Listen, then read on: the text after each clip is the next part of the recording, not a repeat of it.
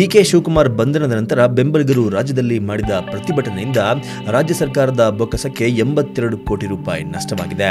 ಬಂಧನದ ವಿರುದ್ಧ ನಡೆದ ಪ್ರತಿಭಟನೆ ಕುರಿತಾಗಿ ಕನಕಪುರ ತಾಲೂಕಿನ ರವಿಕುಮಾರ್ ಕೆಂಚನಹಳ್ಳಿ ಎಂಬುವರು ಸಾರ್ವಜನಿಕ ಹಿತಾಸಕ್ತಿ ಅರ್ಜಿಯನ್ನ ಸಲ್ಲಿಸಿದ್ರು.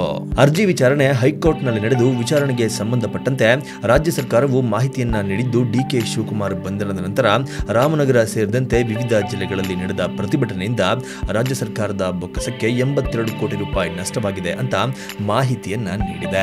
ಡಿಕೆ ಶಿವಕುಮಾರ್ ಅವರು ಅಕ್ರಮ ಹಣ ವರ್ಗಾವಣೆ ಪ್ರಕರಣದಲ್ಲಿ ಇಡಿಯಿಂದ ಬಂಧನರಾಗಿದ್ರು.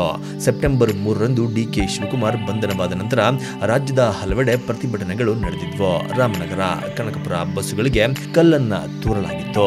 ಡಿಕೆ ಶಿವಕುಮಾರ್ ಬಂಧನದ ನಂತರ ನಡೆದ ಪ್ರತಿಭಟನೆಯಿಂದ ರಾಜ್ಯಕ್ಕೆ ನಷ್ಟವಾಗಿದ್ದು, ಪ್ರತಿಭಟನೆ ಮಾಡಿದವರನ್ನ ಹಾಗೂ ಪ್ರೇರೇಪಿಸಿದವರನ್ನ ಶಿಕ್ಷಿಸಬೇಕು ಅಂತ ಸಾರ್ವಜನಿಕ ಹಿತಾಸಕ್ತಿ ಅರ್ಜಿಯನ್ನ ಕೊಡಲಾಗಿದ್ದು, ಅರ್ಜಿಯ ಮುಂದಿನ ವಿಚಾರಣೆ ಫೆಬ್ರವರಿ 3ರಂದು ನಡೀತಾ ಇದೆ.